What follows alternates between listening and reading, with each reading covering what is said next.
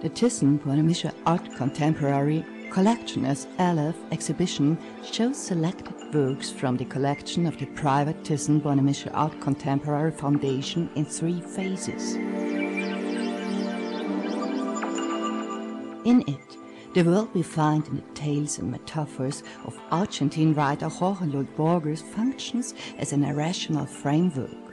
His use of real and surreal, fictitious and utopian elements is the starting point for an exhibition presentation that, as in the Aleph, represents all places and perspectives simultaneously as a mirror universe. Viewers see themselves in the artistic context reflected from all sorts of angles, in an imaginary continuation of a symbolic endlessness of the architecture of the building, visitors end up in a real fiction. By the 3rd phase, ideas of infinity, imaginary worlds, disrupted identities, utopian visions and 3-dimensional fantasies will be stepped up and condensed to become a labyrinth of the spirit.